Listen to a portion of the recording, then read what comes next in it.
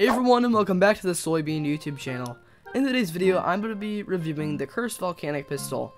So this will be added on to my weapon review series that we've been doing a lot recently. And I would recommend watching the frozen volcanic video as well, because really all these videos are pretty similar. So we're going to be doing multiple things, like every other of these new testing videos.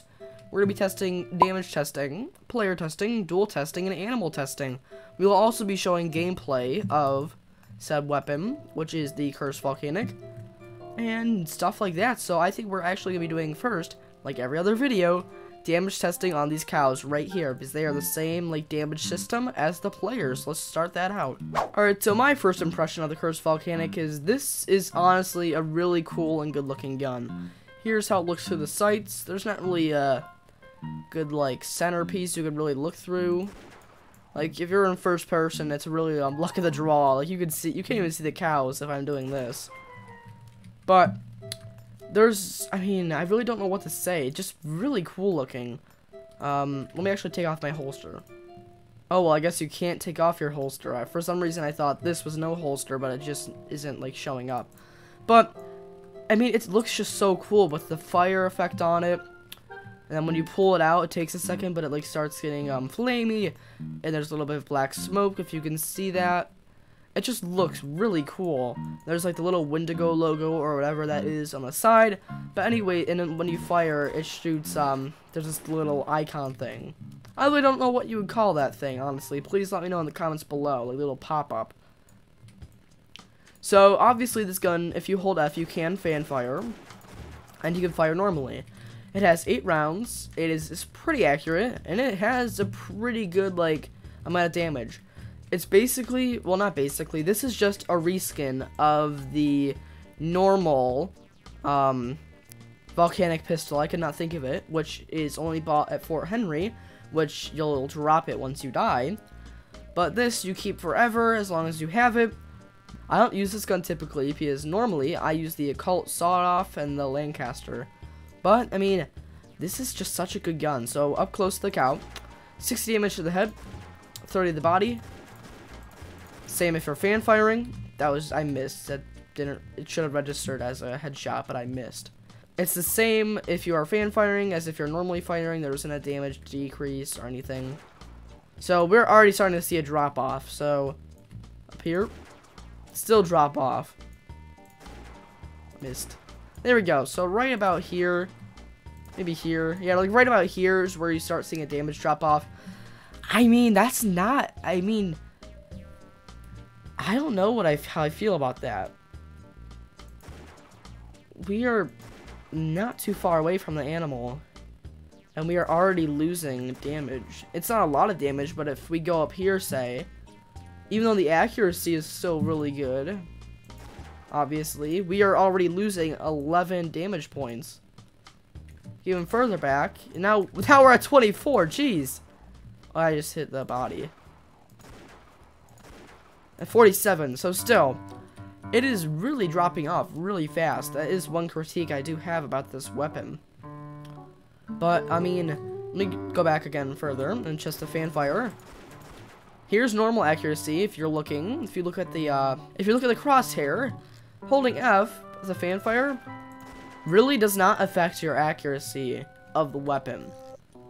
So if you are getting further away, you can still hit almost every shot on the animal, which is actually really good. And I think that's going to prove very well in the animal testing, which we are going to go do right now. Alright, so here we are saying hello to the bison. Again, we've done this multiple days in a row of this testing. So we're going to back a little bit further away. Hold F.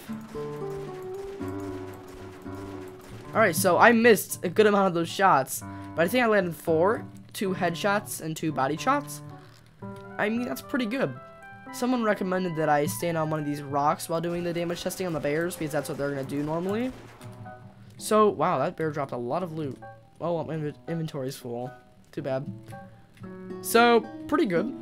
I would say this gun is pretty good sidearm for hunting. Say hello to bison again.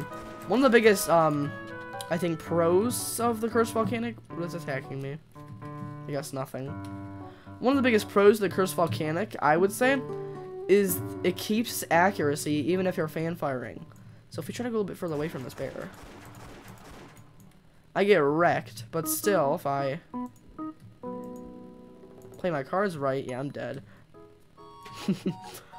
I mean, there's a chance you can kill a bear that way, but if you're standing on a rock like you're supposed to, I think you have a pretty good chance of winning that fight. Let's see how it does against the alligators. Alright, so here we are in the swamp, saying hello to the alligators.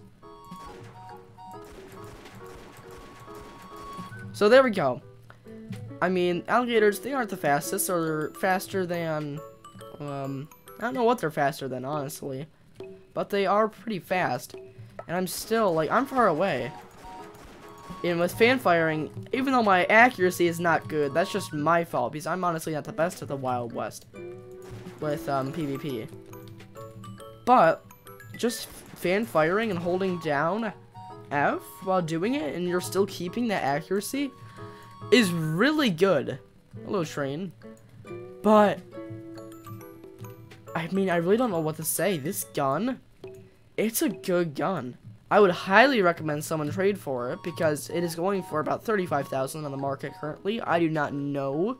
This number might have changed by the time you, the viewer, are watching this video. But I would highly recommend getting this gun. It's beautiful looking. It fires pretty fast. It has a decent reload. It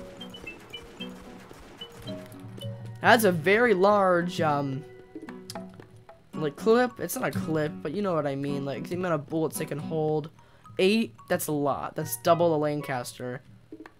And it reloads really fast, too. So, let's see how it does in, like, duel testing / player testing / game testing right now. Let's see what they do. Oh, hit the first shot. One downside again. Ow. GG. I would say a downside is the effect that pops up whenever you do a shot. Like, I'm actually gonna be dangerous for a second here to really display. That was mean. Oh no, it's a person with a... How am I missing? Oh no. Ah. I got really laggy there. That was not good. Anyways, I do not like the way that the fire really like spurts out of the gun. I'm gonna show you here at Callahan one more time. If you're right here, you see that like particle effect? If you're shooting at someone and they're moving around, you might lose sight of them. That it's very minor, but it is definitely something to consider while like thinking of purchasing this gun. If that audio is really loud, I'm sorry if you could not hear what I was saying. But would I recommend buying this gun? Probably. If you are given the chance and you're upgrading from, say, a hammerless or something else like that, I would definitely recommend buying this. It's a pretty strong purchase. It's nowhere near as much as the Patterson Navy. The damage is alright. 60 damage to the head. That's pretty good. That's a 2-shot kill. But 30 to the body, that's gonna take a nice 4 shots if you're like at the close distance.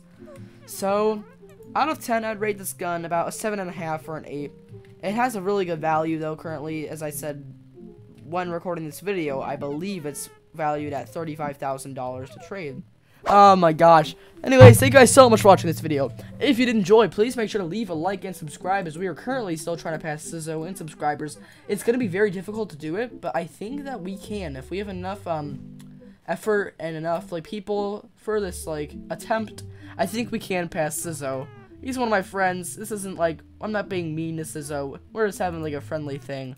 I'm just trying to, you know, YouTube stuff. If you enjoyed, like, subscribe. Thank you all for watching. I really hope this helped, and I'll see you all later.